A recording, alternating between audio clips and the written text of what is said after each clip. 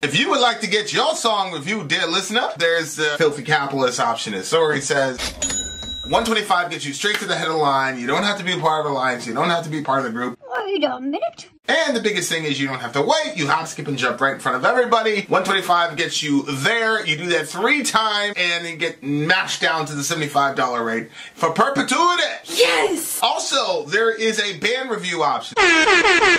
So if you've got a band and you're trying to get your band some exposure, hit me up at vinsori@gmail.com, and I'll show you the details about how to pull that off. You can also jump on Patreon, and there is a option on the tiers to be able to get your band reviewed. Yep. Obviously, we can't lie to you, so we can't guarantee a positive review. Get what you get. It's just rubbish. Rubbish. Rubbish. That's British for garbage. My favorite is the community option. $1 at the gate gets you in at Patreon. You get to join an alliance. The alliance joins their points together, and that helps determine what songs that we do. The alliances hang out on Discord. Message me on Patreon to get the link. They do all kinds of other cool things. They do Minecraft, Dungeons and Dragons. Yeah.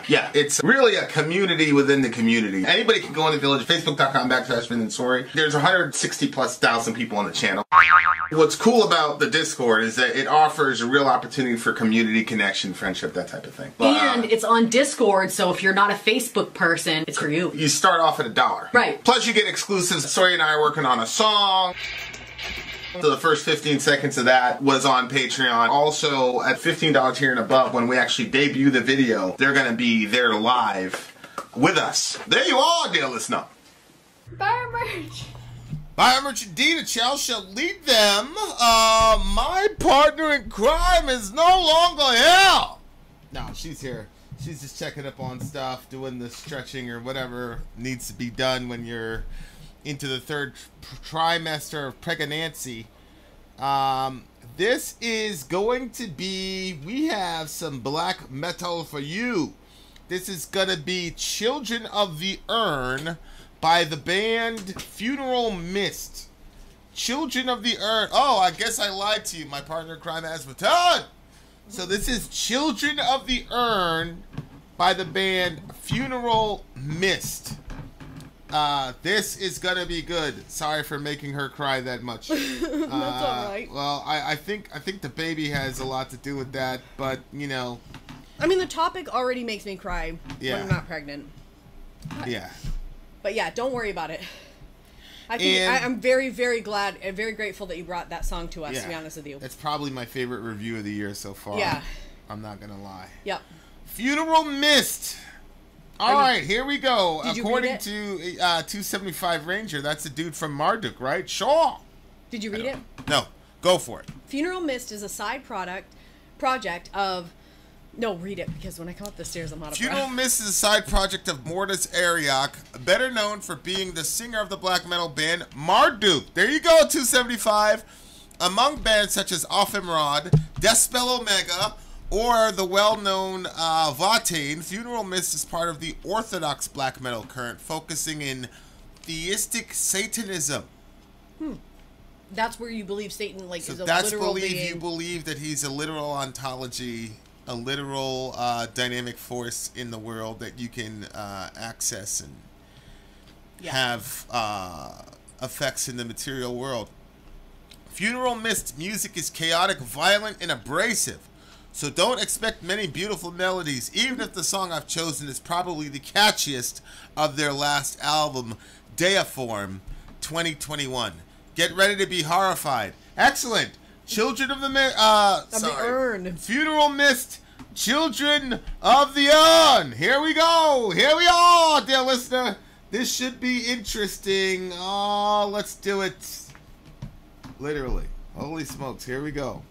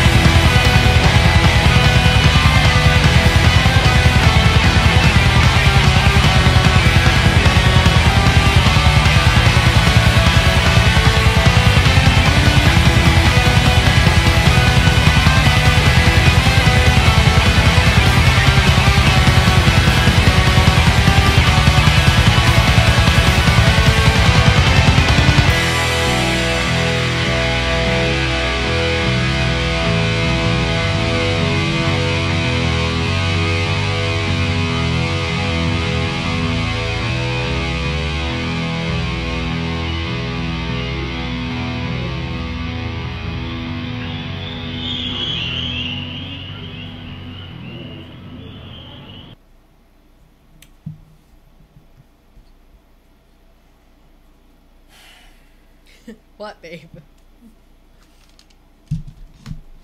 I was actually able to follow the lyrics all the way through. Mm-hmm. I liked that. So I knew where we were at. What are you thinking? Well, what are you thinking? I mean, this style of music, I've said it before, it's not really my thing. I did like the added children in it. They're singing. I didn't know what they were singing. Yeah, I wish I knew what the kids were singing. Mm-hmm. JLB, do you know what those kids are singing? Because that was a pretty crazy addition. I think that the way... So, there are a couple things going on with me when I was listening to this band. So, first of all... So, that's cool. But what was interesting to me, the cadence was chaotic, a bit chaotic. But it wasn't as chaotic as I thought it was gonna be.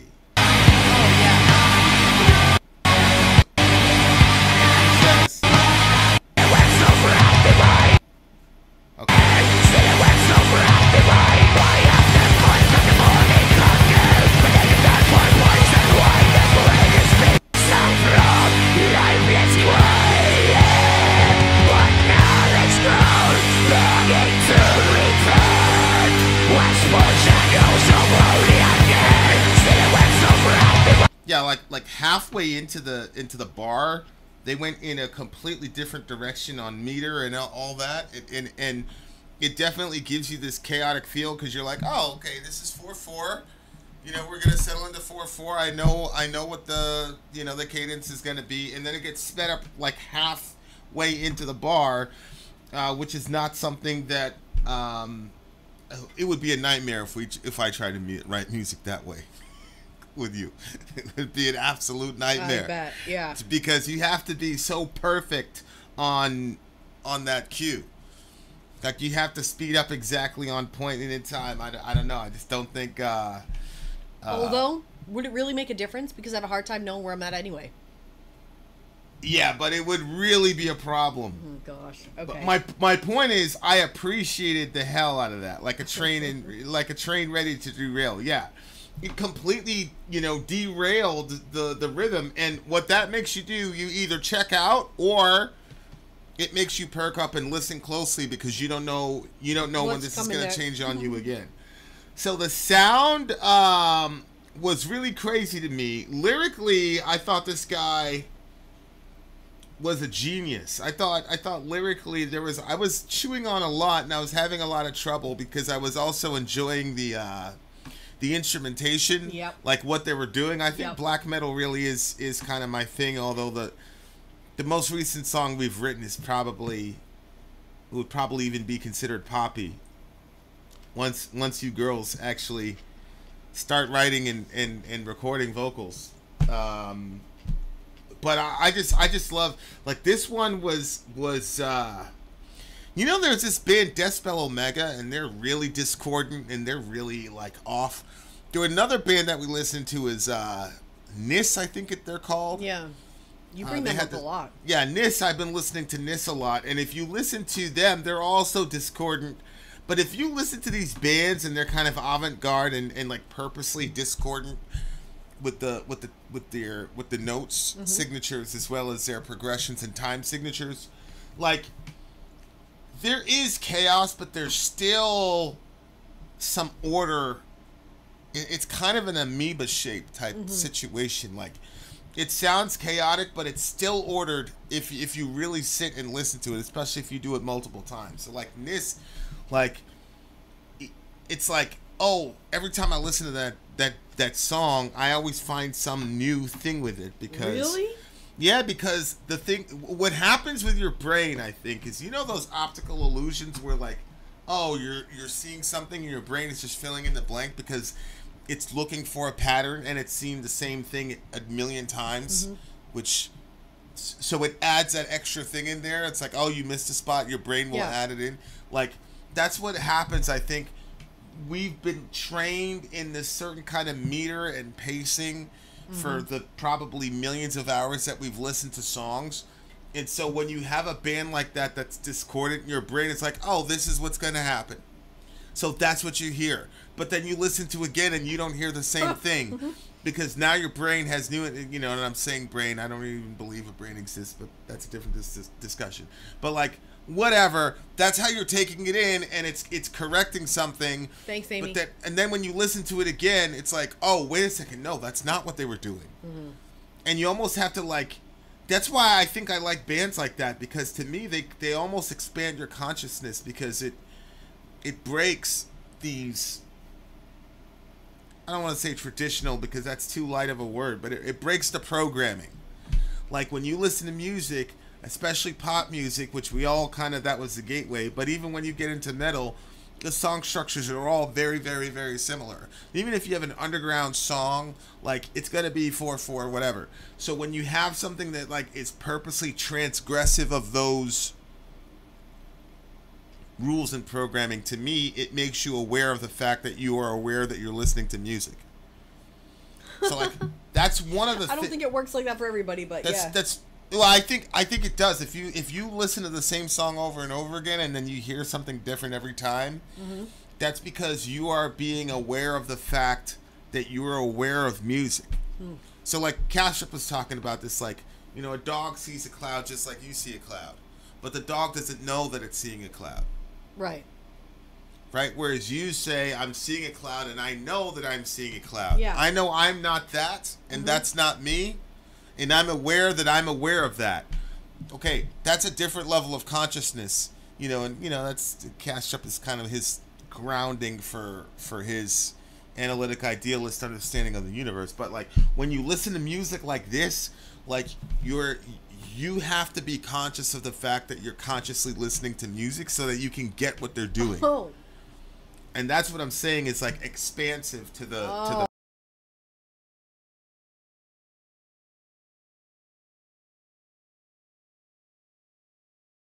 to stay really focused on it, to see like, what is there stuff that I like about it, is there stuff I don't like about it. So yeah, it does it. Yeah.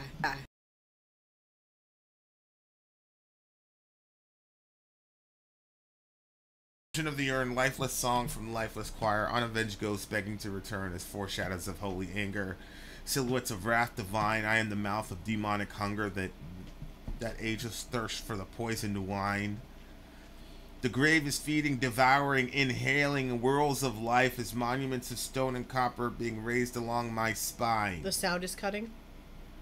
I mean, I guess listening from there. Turn the volume off. Are we good now, DJ? Yeah, sounds good now, I think. Okay. Well, hold on, keep going.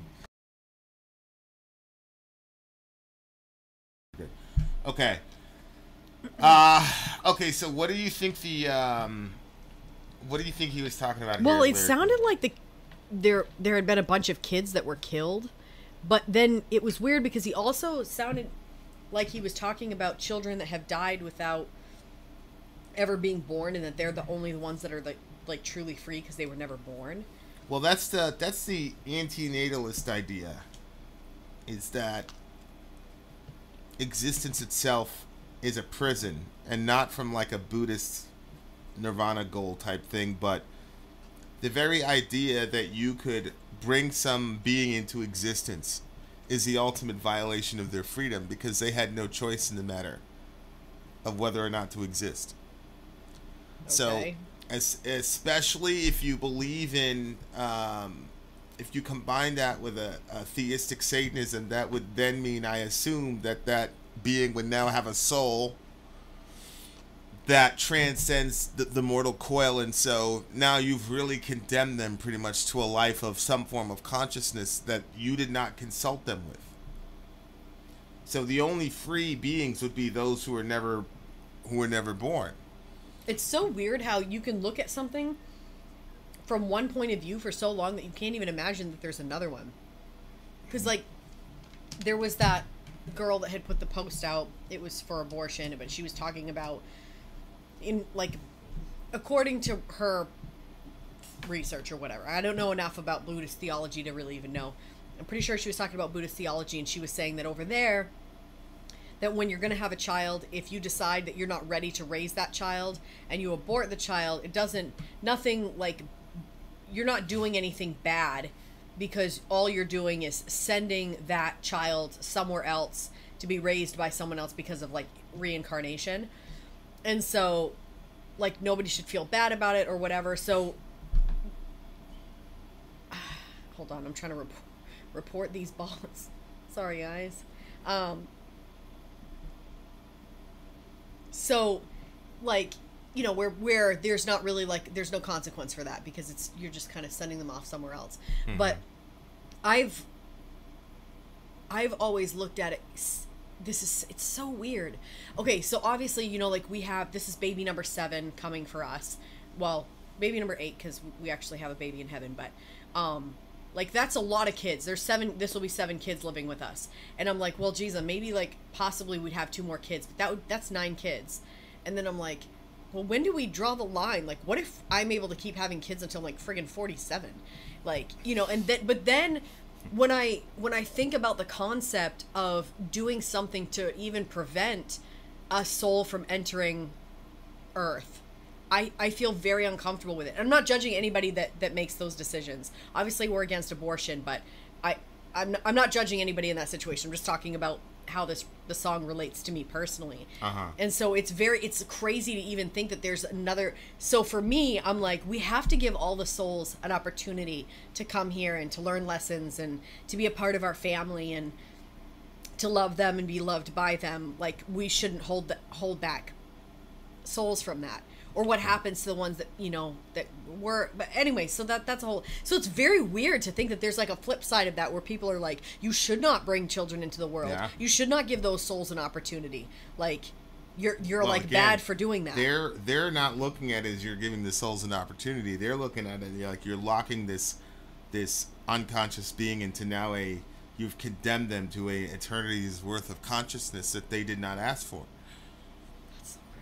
And you know, they'd have to be conscious for you to be able to ask that question in the first place. Yeah. So I think, you know, antinatalism ultimately cannibalized itself as a philosophy, but I understand the pinning. Of course, when you look, you know, we were having our walk in the woods as a family yesterday, and I was talking to, you know, Dorian is interested in, okay, what's the fundamental difference between Kastrup and Hoffman and all this, and I was talking about, well, Hoffman thinks everything is an outgrowth of this mind at large. That there's a singular mind at large, and you're essentially one of the billions of alters, and including, you know, the universe itself is endogenous, meaning it's imagined, and that, but the people within it are alters from this original mind at large, and so. None of this stuff is actually here in the ontological sense. All that exists is mind. That's idealism. Whereas Hoffman says, no, the physical universe does exist, but what we're seeing, we're programmed for survival, not to see the truth. So what we're seeing is an oversimplified, you know, I'll just use simulation as a he doesn't use that terminology. It's an oversimplified simulation that makes it so that you can function within the game, and the whole point of it is to experience not only other consciousnesses but experience reality, experience the universe, and in an ever expanding way, because in Hoffman's mind it's almost infinite, especially when you put consciousness on top of that. Okay, so then from that vantage point, then you would obviously, every time a child is born, that is another complex of consciousnesses that decided to come together to experience people in the world. So you would want to have as many kids as possible, I think, in that worldview. Yeah. So my point is, there's a way to refute antinatalism even from a non-theistic, you know, perspective on from a guy who is, I see what you're saying, from a guy who is very well respected in the field. I mean, he's extremely respected, and I think a lot of that is because he's recruited one of the top mathematicians in the world, Caitanya, to be on his team, and I think that gives him a ton of validation when you can mathematically, you know, prove the argument. So But for me, in verse 1, like, okay, so there's this class of beings called Nephilim in the Bible, particularly in the intertestamental period. Mm-hmm. And the Nephilim are the children of gods, essentially. These are B'nai Elohim. These are beings who were given jurisdiction in the earth over certain human beings, and they came down and decided to copulate with the most beautiful women on the earth. And so, does it say the most beautiful? Well, in the Enochian literature, yeah. I mean, it says that the sons of God saw that the daughters of men were fair, they were beautiful, and so they took as much as they chose. But the point is, especially in the intertestamental literature, these two get together and they produce basically Hercules. Hercules would be an example of a Nephilim, of a guy who's half divine, half human type of situation, very strong. Okay, and so they did this, and this obviously transgressed some sort of boundary. And so the reason for the flood in the Enochian mindset was because of them. It was to cleanse the earth of these half-breed Nephilim who were half god, half human. What's fascinating is demigods. What's fascinating is when these angels get condemned to this pit, Tartarus, in 2 Peter, the Greek word is Tartarus, and I think it's actually a hapax in the New Testament. So they're locked up in a very specific place, like the lowest regions of hell. So then Enoch goes down to them, and they say, "Hey, Enoch, listen, go tell God we're very, very sorry, but at least to spare our children." This is like right before the flood. Go tell God we're very sorry. So Enoch goes up and delivers the message, and God goes, "Are you out of your..." This is, again, the intertestament. God says, "Hell no. As a matter of fact, I'm going to kill your kids in front of you, and you'll never see them again." And so then God does the flood, and then these rogue angels get to see their children die, basically. And after that happens, then so what happens to those souls? Because they're not human and they're not completely angelic. What happens to them? Well, these beings desire to inhabit a body.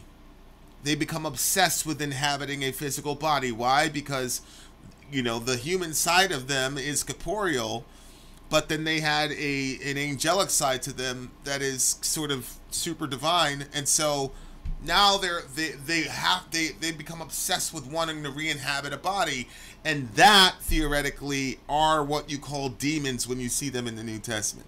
So demons are not, in this theory, they're not fallen angels. Demons are unclean spirits who desire to be reincarnated or rebodified because they were that at the beginning, and then their bodies got destroyed in the flood, and so that's why they're so obsessed with being So when it says unclean? Yeah. Because the Nephilim, the children that they produced, they were, had an insane sexual appetite, crazy... so corrupt. It was because of what they did. It wasn't because of who they were. Well, it was both. I mean, they were extremely violent. They were they ate people, and they were also very sexually deviant. I didn't know they ate people. And so yeah, these are, and so the person, you see that personality in the New Testament with these demons are called unclean spirits, etc., etc., etc. Okay, so if you take that and you look at Forgotten Ash, Children of the Earth, Lifeless Song from a Lifeless Choir, Unavenged, Ghost Begging to Return, A Foreshadow of Holy Anger, Silhouettes of Wrath Divine. Yeah. I am the mouth, I am the mouth of divine hunger, that ageless thirst for the poison wine, the grave is feeding, devouring, etc., etc., etc. It fits perfectly. I don't know how much how familiar they are. Yeah. I don't know how familiar they are with the intertestamental literature. I'm not sure. I did think it was interesting when they were like, does Job fear God for naught? Right. I thought it was because, I mean, I've heard like sort of like religious stuff brought into songs, but then to bring Job into it, and does he fear God for naught? Like, I was like, and wow, okay, that's really interesting. So that's what you think about the... okay. Which is interesting because that's what Satan said when he brought up killing Job's kids. Mm-hmm. Because the first time it was just afflicting Job with all these sores on his body and all the rest of it, and he maintained his faith. And God said, "See, he maintained his faith." And he goes, "Well, yeah, but let me kill his kids and so we'll see how it goes." Mm-hmm. So this is also about losing your children. So the B'nai Elohim, they lost their kids, and then Job ends up losing his kids, and both of them are inspired by Satan. Basically, would be the idea. So, wow, it's a fascinating thing. At minimum, what I will say is that there are many credentialed scientists, whatever, that believe in higher dimensions or different dimensions, 4 dimensions. I was just watching one on 6 dimensions, 10 dimensions, whatever. Einstein's in a debate with, but because you've got, you've got height, width, depth, right, and then you've got time. Yeah. Right. So it's technically you have 4 dimensions. Yeah. So one of Einstein's buddies theorized, well, what if there were 5 dimensions? So you have height, width, length, and time? Yeah. Okay. That's right. So, but what if you had 4 dimensions plus time? That would give you 5 dimensions. And he basically plugged in Einstein's theory, assuming 5 dimensions, and it still worked. Which means, from their view, okay, that means at minimum we have a 5th dimension. Okay, well, if you have credible physicists and mathematicians saying that it's credible that we could have 5 to 10 other dimensions, okay, that would mean that they're indiscernible to us as 3-dimensional time-bound beings. And 2, how do you eliminate consciousness operating on those planes? It's impossible. You can't, because consciousness is invisible and non-physical. And so if you had a 5th or 6th or 10th dimension that is not accessible by human senses, that doesn't mean that it wouldn't be accessible by conscious beings. So all I'm saying is I believe in higher dimensions where that are not discernible to our regular 5 senses, that there are hostile consciousnesses that occupy those dimensions and can have effect on us in this dimension. And that's a completely scientific understanding of the world, and there's no way you can refute that at all, because I'm combining Einstein with Kastrup and other people. It's impossible to say scientifically that as a theory is a non-starter. Now, how those beings came to be hostile and things of that nature, I think you do need religion for that. But that template, I don't think you can completely. You can't dismiss that from a scientific perspective. It's just what we call them. So an ancient person is going to call them demons. I call them, malevolent interdimensionals. It's the same concept. But I actually, oddly enough, I actually enjoyed the song. I really, really, really enjoyed the song a lot, actually. So this is a 9.9 for me. 9.9. So for me, like I expected it to be like, because he said don't expect any beautiful melodies, but I actually did hear some beautiful melodies in it. So because that's true, because he set the pace that there was not going to be any. I was like, oh, we're walking into chaos with gargoyle vocals, and that's it. So probably without the write-up at the front, it would have got a lower score, but because he put the write-up there and like led me in another direction, then I was like, actually, the contrarian in me was like, there is some melody in here, and I like it. So I'm going to give it an 8.6. It's a 9.8 for me. They did a really, really good. This is a band I would this is a song I would listen to again and again and again and again for reasons I explained at the very beginning. Speaking of songs to listen to again, we have Magua, Age of Excuse, number 6 next. Yes, which we've already reviewed before. We did it in one of those little, where you listen to it and we just give the quick. For 2 seconds. Yep. So he wants to have a full breakdown. So let's put up the commercial and get into it. Yeah. So there you are, dear listener. Vin out. Sori out. Go.